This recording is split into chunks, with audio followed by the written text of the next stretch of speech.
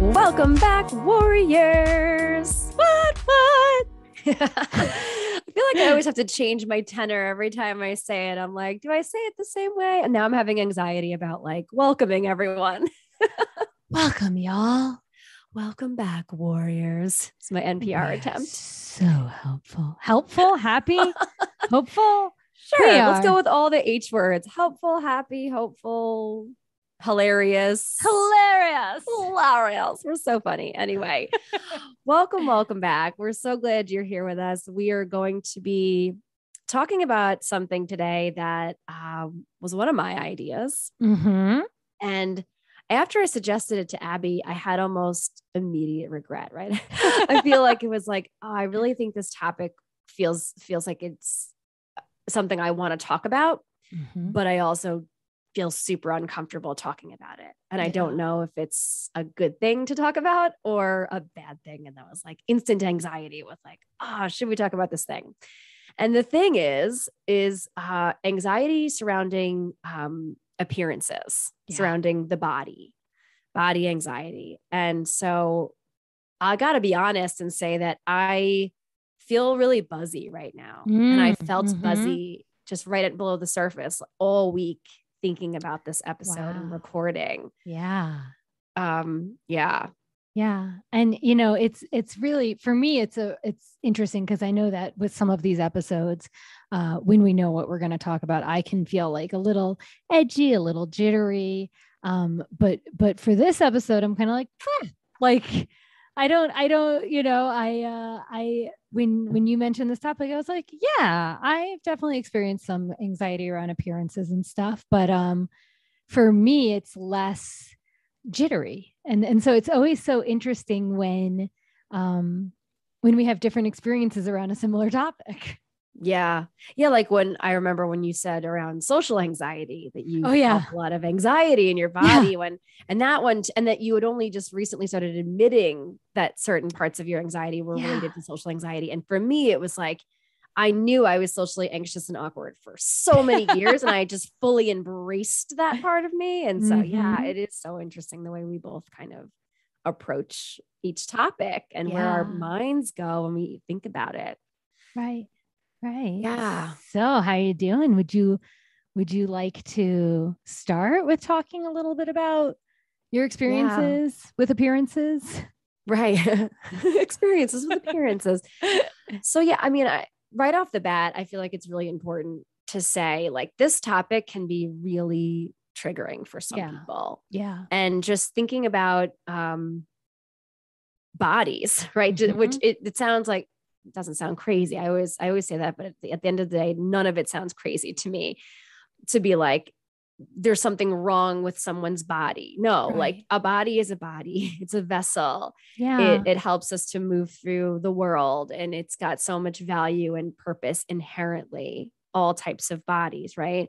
But it can still feel like a sticky subject for folks. So I just want to say that hopefully there's an understanding that anything that we share here on the podcast is about our lived experiences and not some sort of like diagnosed anything.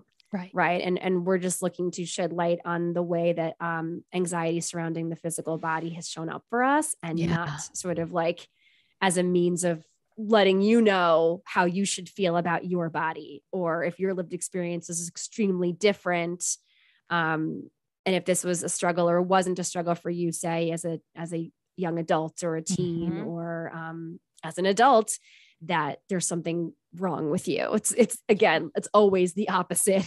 It's just that like, it helps me and you, right, Abby, so much to share this stuff out loud. And, it helps me to process my own anxiety around different topics talking about it. So I just want to say that off the top. When I think about my body and the anxiety that I had always felt surrounding my physical body, I always felt like pretty good about it And then I would get these mixed messages from the world about what a good body is supposed to be able to do. What is a good body supposed to be able to fit into? What is a good body supposed to be able to look like? Right. And so, I grew up thin. I come from a thin family. Our family's, pretty small in terms of like mass. And I grew up with parents and siblings that were very, very active. I was a dancer. And thinking about it reflectively, like there was just so many things that were showed to me and taught to me, mostly inadvertently. I want to believe that being small meant that you were healthy, right? Like that there was some kind of an equation between being tiny and being healthy, eating a certain amount in order to maintain your smallness, right? Physically, right? And then it winds up being a metaphor for me about being small in my mind as well, and what it means to be a full embodied person, and what all bodies are capable of, which took me a long time to sort of come around to that idea. But there was this moment when I was a child, my tiny little Puerto Rican grandma, she hugged me when I was around in my tween years, somewhere between like 9 and 11. And she gave me this warm and loving smile. And she goes, "Oh, you're so fat." And I remember distinctly being like, wait, what? Right. Cause like my brain up until that it's like, I was sort of taught, again, inadvertently, like what fat looks like and how not to be that. Right. And hearing this from my grandmother was a super struggle. Right. And everyone kind of like, oh, like laughs and smiles along. And I'm like, oh my God, I had this immediate complex. Am I quote unquote fat? What does fat even mean? Wait, let me go back into what I believe fat to mean and try to, analyze it. And what I learned way later in life was like, maybe not way later, but later was like Puerto Rican culture. It's like, it's a good thing to be fat. Like it's said in loving terms, like little gordita, gordo, like it's not a bad thing. And, but I'll never forget this moment. It was just like this trigger for me. I was like, oh my God, now somebody out in the world thinks I'm fat. Right. And that my immediate association was like, that's bad. Right. That's a bad thing that I shouldn't be. And, again, the messages, right, that were sent as children and as adults of like, what does it mean to have a good body? Yeah. Right. And so like, I don't know about you, but I always felt like, oh, okay, well, I'm pretty small and athletic and healthy, so I must have a good body. And then I would look around, right, at other people's bodies and think, well, their body must not be as good as mine. Right. And now all of a sudden I have someone telling me that I don't have a good body, right? In terms of like what in my small child mind, what that meant. And it was like, well, now what? What do I do? Right. I think that's part of like growing up in the 80s and 90s. I don't know if you can speak to this experience at all. It's like, we didn't talk about this kind of stuff as kids. Yeah. Like, at all. And, as I got older, like into my high school years, it was kind of like, all right, you're still sort of riding the train. You've sort of gotten rid of the complex you had about your grandma calling you fat, even though that wasn't the reality. But again, those messages are out there in the world. And I still have my adolescent brain telling me what is correct and what isn't correct, what's healthy, what's unhealthy. And it was like, then you look around as a teen. I'm looking at entertainment. I'm looking at media. I'm looking at magazines. Like when we were kids, there were no cell phones, right? It was like, let's go to 7-Eleven and grab a Slurpee and a magazine. And oh my gosh, like, and we learned, quote unquote, really, we learned terrible things, which is, oh, people with long hair are sexy. Yes. People with short hair aren't sexy. Oh, okay. People with big boobs, that's great. People with small boobs, not great. Right. It's just like, if you didn't meet up to whatever you were seeing out there in the world, it's like, well, what does that say about me then? Right. And started looking at myself Like I think a lot of teens maybe do, at least at some point, potentially, and thinking my body's not good enough. Right. And the whole time I wasn't considering all the amazing things that my human body was doing for me. Right. Because it was all about, what do I look like on the outside? Yeah. What do I look like to other people? When someone looks at me, do they think, is that a good body? Right. And in the way that we defined it as little kids and as tweens and teens. Yeah, I'm going to pause there. Yeah. Yeah. How you doing? I'm okay. I'm good. I'm good. There, I want to say a bunch of things. and the one that I want to say, I want to like, obviously, like I'll say the whole thing because I know that the way that it comes out, it could sound dismissive. And obviously that's not what I'm going for. Okay. And what I want to say is like, it's just, you never know other people's stories because we've talked about, like, I think you're just radiant and vibrant. And, when I first met you, I'm like, oh my God, she's gorgeous. And, like, I mean, like you have an amazing body, right? This is like the stories I tell myself about you when I first met you. And now when I see you and stuff like, and it's just so, I think, important to realize that my experience of you doesn't mean that that's your experience of you. Right. And so when people look like they have it all together, we don't know what's below the surface. Exactly. That's exactly it. Yeah. Yeah. Go ahead. No, that was it. Okay. The other thing that I want to say is, when you're talking about those magazines, and we grew up in the 80s and 90s, it made me feel really sad because especially, the female gender is told like, you are what you look like, right.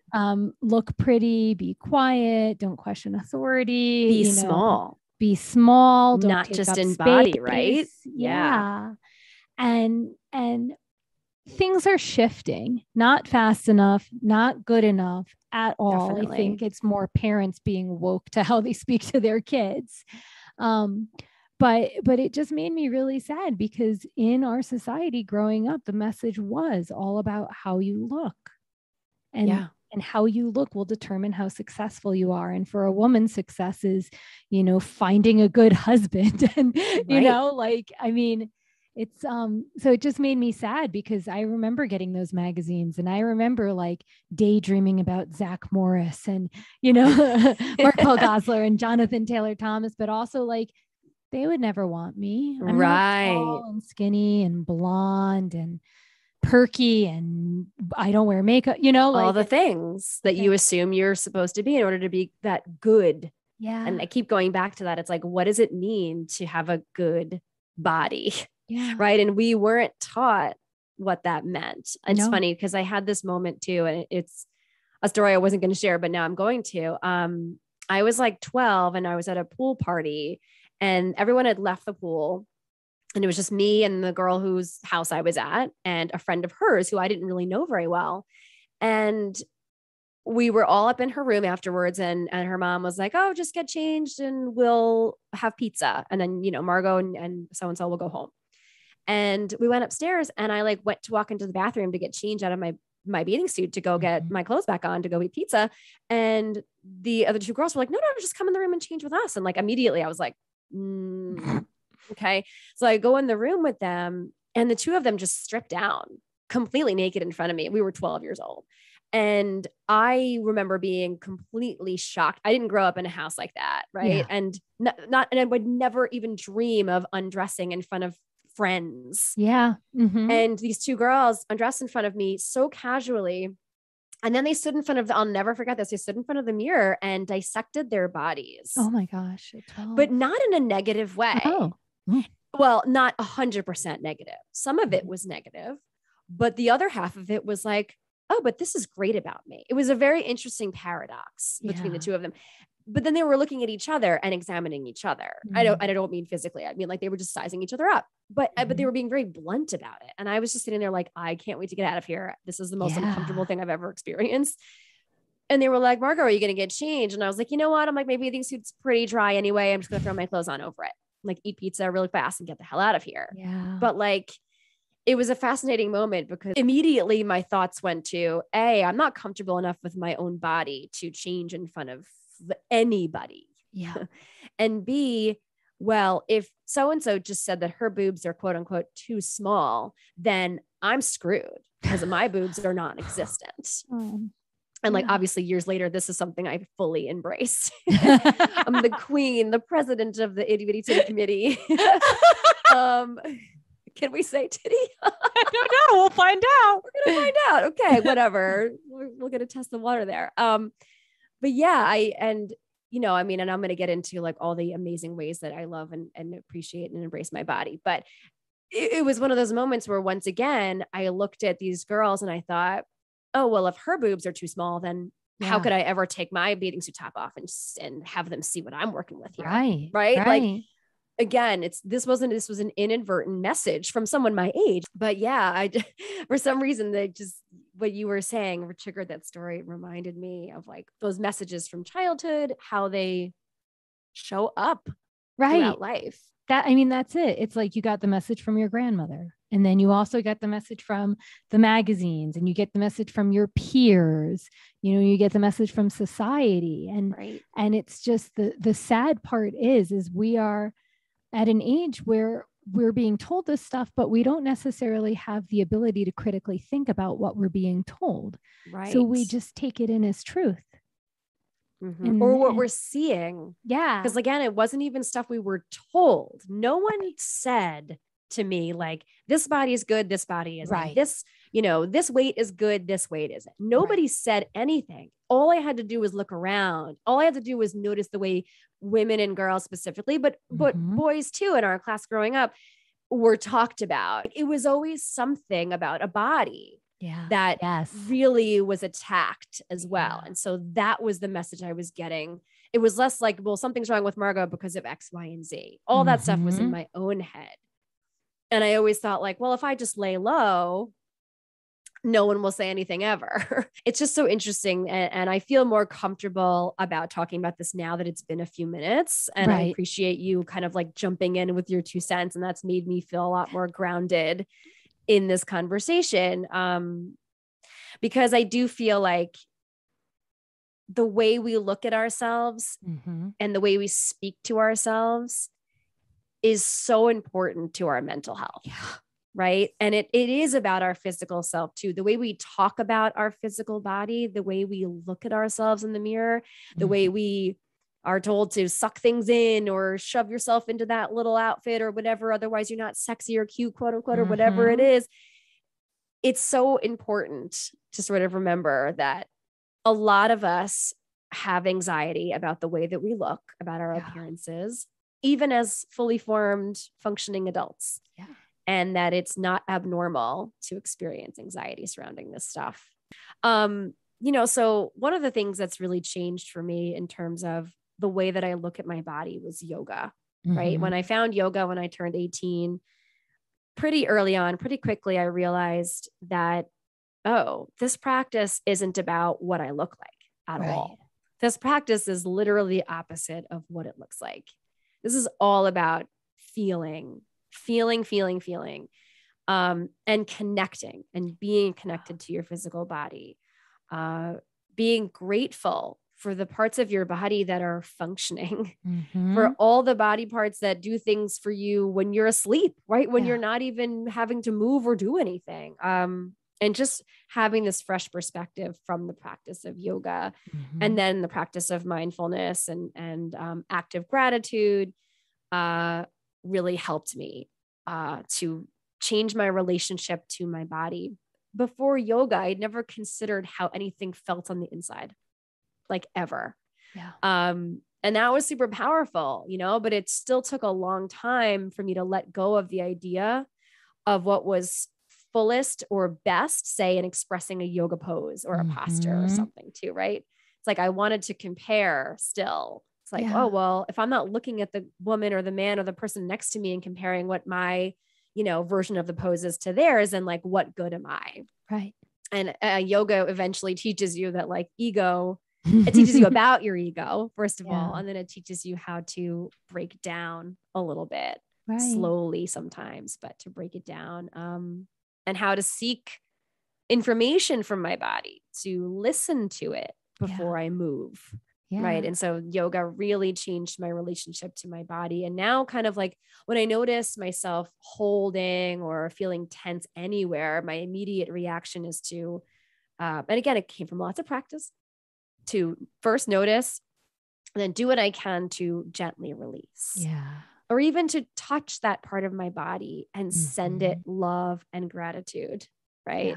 That was new for me too. It's like, I never thought about thanking my shoulders before, from carrying my bags around for so long. Right. But actively doing that, right? Bringing my hands to this part of my body, feeling all its amazingness, it's in whatever it is, and how hard it has to work to do X, Y, and Z, to help me stand up straight, to hold things, to lift things, from the ground, like whatever it is, and being able to actively send myself and various parts of my body gratitude and love has been a big game changer in my practice. Yeah. I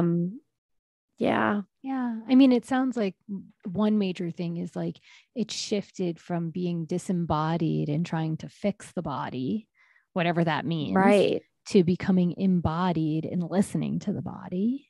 But then also just acknowledging like everything that we take for granted every single day. Right. And acknowledging like, damn body, you do a lot of stuff. It's not just about how you look. Yeah. Right. And I just love that. I think there's something to be said for just growing and aging and experiencing things too, to be able to say, it's okay that I used to judge, and when I say judge, I mean myself and others, but myself a lot about how much I ate or, why that doesn't fit the way it used to, or whatever the situation. And that it's an ongoing process, right? Having a positive relationship to your body can sometimes feel like it's a relationship, and relationships take work. Yes. They take effort. They take consistency and showing up. Yeah. Right. It's a lot of like deprogramming. It's a lot of like changing the programs that are running in the mind. And it's really unfortunate that it's the expense of our body, right? Like that's the really unfortunate part, is like we are born with these bodies, and then pretty early on, we're told all the things that are, quote unquote, wrong with them. And that's not the case. Like even like having hair on your body, it was a shaving company that wanted more money. So they decided that in the 1920s, when women were, wearing sleeveless dresses, it was like, ew, armpit hair is gross. You need to shave that, because then they get to sell more razors, Right. So this stuff has been going on for so long, and it's at the profit of other people and at the expense and damage of our mental health and our well-being and our relationship to the thing we're with the most, our body. Yeah. This was my topic, and so I had a lot to say about it. But if you have anything you want to share, add, like, I'd love to hear some of your experiences. I was fortunate enough where, like, I grew up in Woodstock, and there wasn't a lot of, as much as I can remember, there wasn't a lot of emphasis on looks and appearances, aside from like, yes, on the magazines and on TV and stuff. And like, I grew up in a household like where my mom doesn't wear makeup, her sisters do, but she didn't. And so I never really grew up doing makeup or anything. And, so for me, like, I never gave that much thought to my appearance for quite some time. And then in middle school and high school was when I started to get the messages from other people that my appearance wasn't okay. And so I have dark hair, and I have dark hair on my arms. And I mean, as a grown up, I'm like, this is normal. It's not like something that needs to be addressed. And it's not like, I mean, and I'm saying this because the middle schooler in me is still mortified, but the group of boys that like the girls had crushes on, but they were also jerks, like would call me Amazon Abby and make fun of my arms. Yeah. And so I started like shaving my arms and narrowing my arms and wearing long sleeves. And then they would also, I was one of the people that in middle school started to actually develop boobs. And I'm on the bigger side now of the boob side. And they would call me Munchkin, like the donuts Munchkins. And so they constantly were drawing attention to my arm hair and the size of my chest. And then on top of that, I had anxiety and I would sweat. And so I would wear a lot of like long, like sleeve black shirts so that I could hide the sweat and I could hide the arms and my breasts would look smaller. So that was like something that really stuck out in middle school and high school, was that other people pointing out my appearance. And, you know, then even stuff like, I had a good friend and in like 6th or 7th grade, we were at some party and I was dancing and she was like, you dance weird. And so I like didn't dance again until I went to college and I would have alcohol in me. Right. And so like, I would keep getting these messages from other people that my body was weird or, you know, and so it definitely like caused me to change behaviors. Wearing black shirts, not dancing at parties for all of high school, you know? Yeah. But ultimately it didn't really like dominate my forethought, you know, in a sense. Like, I mean, I was always like unconsciously comparing myself to others and unconsciously not feeling good enough. You know, I'm not that tall, lanky blonde that I was told was, you know, the person that would get like all the guys and be successful, you know? Right. But also at the same time, like it wasn't like, it didn't dominate my thoughts about like losing weight and, you know, all of that. It was kind of just like baseline who I was. It was just, you know, it was just, yeah, it's hard to explain. But more recently, it's funny, when I got out of that like 5.5-year relationship and I started dating again, I saw a friend. And this wasn't like a date or anything. And I hadn't seen him in years and years. And he had seen me on like social media and stuff. And he, in person, one of the first things he said to me was like, you know, I think it's so brave that you're letting your hair go gray. And I'm like 34 and newly single and like, you know, trying to figure out if I'm ever going to like find a partner and this and that. And I have these like gray things that kind of look like, I think her name's Rogue from X-Men. So it's like kind of cool. Yeah. So I was always letting myself like be okay with it. But then between him and like 2 other people that pointed out my gray hairs, I was like, F this. Now I have to dye my hair. If it's that obvious to everyone that they feel the need to comment about it, then it's something that I needed to change. Right. And so I actually did. I dyed my hair like, you know, at 34, 35, 36. And then the other thing that really just comes up for me now is, you know, before I moved to Colorado, I was super fit, most fit I've ever been in my life. Thank you, kickboxing. I miss you so much. And then moving to Colorado, I didn't really find like any yoga or kickboxing studios that I was like super, you know, into. And, you know, I started dating Dan and we would go out to dinner and we would have a cocktail or two. And then, you know, the pandemic hit and I really haven't worked out at all. And I've put on like, you know, 15 pounds. And so I definitely have the experiences now of, you know, looking in the mirror or getting on the scale and like feeling so uncomfortable. But also like being in the mindset of knowing like this can change. It's changed before. Weight doesn't define you. Like at least you have your health, right? But then the like instant go-to reactions that happen when Dan and I take a selfie and my face looks like, wider than usual. And my instant like reaction is to cringe. And it's like, that sucks, because I can hold both in it. Like the instant reaction of like seeing that my face has changed and not liking the way it's changed because I've been told that that's not okay. And then the like watching it of like, wow, that really sucks that that's your go-to reaction. Like, as opposed to like, oh, that's a great picture of you and your husband looking happy together. And so, like where I am now is like just navigating that duality and just like reminding myself, like when we were talking about the media before, like I remember in recent years, and that could be like in the last 7 years or so,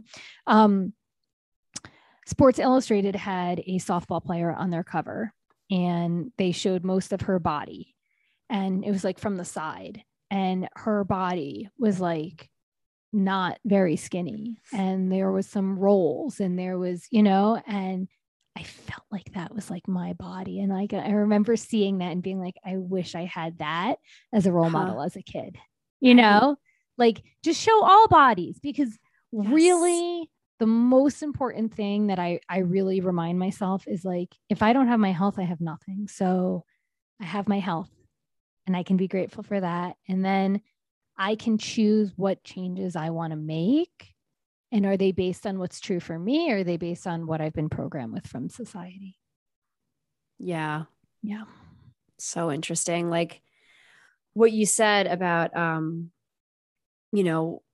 those hard years, those middle school years, those are just the worst years, right? Like there is just so much that kids at that age need and that they're going through, and they're really misunderstood a lot. Yeah. And I know you work so well with that age group, right? So like, them. they're so lucky to have you. And that you've said too, it's like part of the reason why I think you always feel so comfortable with that age is because of your own lived experiences at that age. And just the thing about like noticing gray hair, it's like, oh, I didn't really notice this, but now that other people are noticing it, and not just noticing it, but are telling me about it, well, that must mean that they're uncomfortable. And they're telling me I'm brave. Like, right. No. Brave. Don't tell people they're brave for not dyeing their hair, please. Absolutely ludicrous. But then like what you said back in the beginning of our conversation, where it was just like, you don't understand what anyone's going through at any point. And that doesn't mean that we're all going to say things that might offend someone at some point, or that might be deemed insensitive or less than good. And maybe that person tells us that we made them upset, or maybe they don't. And I know there were plenty of people where I wanted to say something and I didn't about this topic or any topic. And there's always, regrets to be had and apologies to be made as long as they're genuine. But I just find the notion of like what we're teaching kids or what we're perpetuating in society is that who you are isn't good enough, whether it's body, mind, soul, spirit, whatever it is, that it better change or conform. Otherwise, something's wrong. Something's not good enough. Something's not good. Something's off.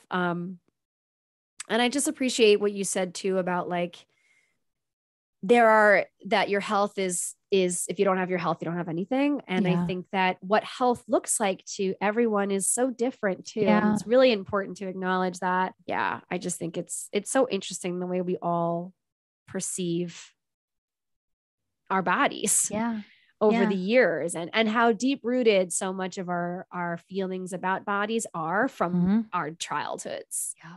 Yeah. It's a lot of deprogramming. It's a lot of like, I like to think of like deeply implanted beliefs as like a garden, and it's all these like weeds and rocks and stuff. And you don't even see all of them at the surface, but to like have a healthy relationship with your body, you have to really do the work of pulling out all of the messages you've been told and then asking yourself, is this true for me?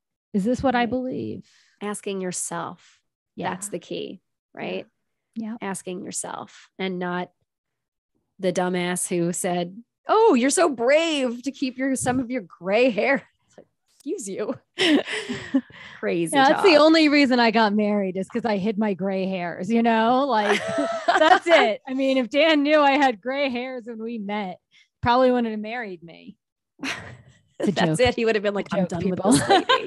Right. Obvious joke. Well, let's hope it's an obvious joke. But it's true. Like, and I'm sure that this might be true for some warriors out there, that even now, even if you're in a happy and stable and healthy relationship with another person, you hopefully have some of that for yourself. But if you're having a relationship with another human being, and you have some anxiety about your body with that person, right? That's something to reflect on. Yeah. What's going on that you're with a person that you feel maybe you can't be your full literal bodied self with. Right. Yeah. Yeah. So friends, warriors, something to think on this week, right? Reflect on your relationship to your body. What is your relationship to your body now? What was it growing up? Are there things that you need to unlearn that you haven't yet? Are there judgments that are being placed on yourself or others about what makes a body good?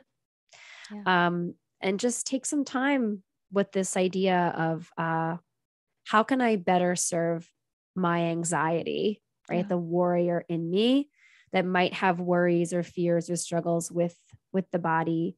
And how can I meet that anxious bodied person with more love and more grace and more compassion in my everyday? So we hope you'll think about that a little bit today or this week. All right. So jumping into our new segment. Yes. Active practice. Active practice segment. It's new, so it's clunky. It's new. Yeah. But we actually received this idea from our number one fan, Robin Rivera. Thank you, Robin. Thank you, Robin. We love you. We know you're listening. She said, we talk a lot about somatic holds.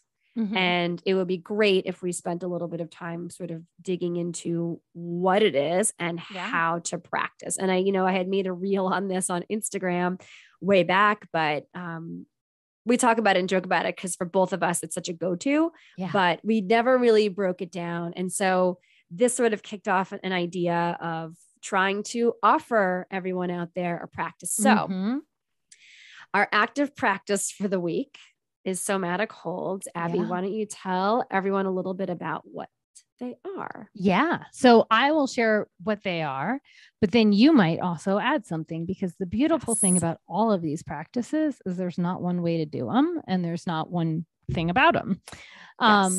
So I actually learned about somatic holds first from Linda Graham.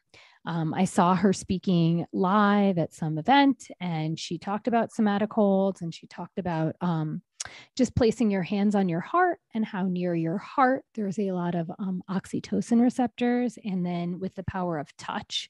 So I actually try to have my hands actually touch the skin near my heart, that can create a calming effect. And so when I think about somatic holds, right, there's not just the heart one, but that is my go-to. There's other ways. Soma means body. And so somatic hold means a way of holding your body. And there's ways where you can involve your forehead in it, or your shoulders in it, or you're giving yourself a hug. And again, there's no wrong way to do these. And Peter Levine has some writing and some, I think, videos that are all around different somatic holds. He has a book called Healing Trauma, and there's definitely some pictures in there of people doing somatic holds. Do you want to add anything to what I've said so far? I mean, no, it's literally what I would have said. Straight up, I'm just sitting here okay, nothing to add. I mean, look, as Abby just illustrated perfectly, to me, it's a gentle, loving, but slightly firm pressure on various parts of the body. And yes, it could be anywhere on your body, but hand to heart is my number one go-to. I find it to be very accessible. Yeah. It doesn't draw a lot of attention either, no matter what situation you're in. It's great for in the moment self-care. Yes. Right? Meaning like I don't have time to move through a practice or get my phone and have a phone call with a loved one to help soothe my anxiety, whatever it is. I need something right now. It can be very powerful and soothing in the moment. Yeah. Just some loving but firm pressure on various points of the body. My other favorite is the self hug. So it's like, imagine taking your hand across your body, resting it on your shoulder, bringing your other hand across your, belly, and resting the hand on the ribs, kind of thing. Really allowing the arms to be heavy. Maybe you tuck your chin down. Yeah. And then do the same thing, but with the other arm on top. Right. That's my second favorite. But that one might look a little bit more, I won't say strange, but obvious. Not as someone's going to notice you doing that. So say if you're on the subway, you may not want to do that, or maybe you do. And so you do whatever kind of hold feels supportive. Another option is hands to heart and belly. Yep. And this is a great one for if you're going to involve some attention to the breath. So if you're interested in just checking in with your breathing, not breathing in any special way, but just placing your hands on these spaces, hand to heart, hand to belly, and just noticing the movement of your breath naturally. Belly pressure with forehead pressure is another option. So hand to belly, hand to forehead. But again, it's really anywhere that you feel called to hold. Yep. But we always love the hand to heart. Yeah. That's the go-to. And, for me, I sometimes do it as a seated practice. I sometimes sit with my one hand or both hands on my heart, and I'll, sometimes just anchor into my breath and notice my breath and notice my chest moving as I breathe, or I'll feel my heartbeat. I'll use some type of sensation to keep me in the moment. Sometimes I keep my hand on my heart and I'll say what I need to tell myself, whatever that is. Like if I'm struggling with something, I'm feeling overwhelmed, I'll tell myself I totally got this, or I, breathe in love and breathe out whatever I don't need in that moment. But the thing with this practice is, I do it when I'm walking. I'll do it if I'm on the phone. It's just kind of my go-to for helping regulate me in the moment. And so I don't need to go sit somewhere and do it. I don't need to go move somewhere and do it. It's just like a natural hand on my heart. And then whatever feels, or like what feels right next. Breathing, heartbeat, narrative, telling myself what I need to hear, whatever that is the next piece, and it changes based on how I'm doing. Yeah. Perfect. Yeah. So hopefully this is something anyone listening that's interested in giving a try feels comfortable with trying out, and you can literally do it. As I said, it's an in the moment type of practice. Yeah. So it's like, I need it now, and you can offer it to yourself right now. Yeah. Because as Abby said very fittingly before, is that your body's always with you. It's the one tool that you have at your disposal. Yes, it's part of your anxiety, right? It's also the cause of so much, but reminding we are the anchor. Yeah. We can re-anchor with potentially a somatic hold. So then we thought this would be a powerful one to lead us off with this segment, because we were talking about bodies this week. Right. And it's just, to me also, I'll just end with this idea of like, it's a great way for me to reconnect to my body and show it some love. So even if it's not with an affirmation or some kind of positive self-talk, like you had just said, which sometimes I do that, it's just a way for me to like reconnect to my body and show it some love. And it's my way of almost saying, I love you, is putting my hand to my own heart. Yeah. So there is a right way or a wrong way to do this. Nope. Put your hand on your heart. You're in charge. And do whatever you need after that. Exactly. Yeah. But I'm glad you brought up some of the other stuff you do while your hand is there, right? Because there are things that you can add to that practice, right, to make it even more supportive, hopefully. Yeah. All right. Time for win of the week. Win of the week. Okay. Win of the week is coming from me this week. And I mentioned it before, and it was just that I took myself to the doctor My body was like, Margot, hello, lady. You need to get me something stronger, something else. What you're doing, it's not helping me right now. And I need something else. And so I finally listened and I took myself to the doctor. And that was a huge win because I'm not afraid of the doctor. Like I don't have white coat syndrome. It's not like that. I know for some people, they just really don't like going to the doctor for that reason. And I understand that completely. For me, it's more of just like the act of making the appointment and scheduling it and getting all the way there and then waiting and paperwork. And I just hate the procedural stuff about the doctor's office. And so I was very proud of that moment this week. And I'm now on some meds for you. Yeah. Hopefully feeling better soon. Yeah. I feel like that's a huge win. I know a ton of people, including myself, that like to prolong things when just get it addressed. Just do it. Address it. I know. Yeah. Live in the struggle. We always want to live in the struggle. I don't know why. Oh my goodness. All right. Well, this was such a great episode. We hope that all of you at least took away something to reflect upon in your own life. Yeah. And we want to hear from you. Yes. We want to hear your thoughts on this topic. If you have any topic ideas, if you are interested in hearing us talk more about specific practices that we've mentioned on the podcast, but you'd like more information about, we can add it to our new segment in future episodes. So reach out to us on Instagram. We're at Anxiety Warriors Podcast, or shoot us an email at anxietywarriorspodcast@gmail.com.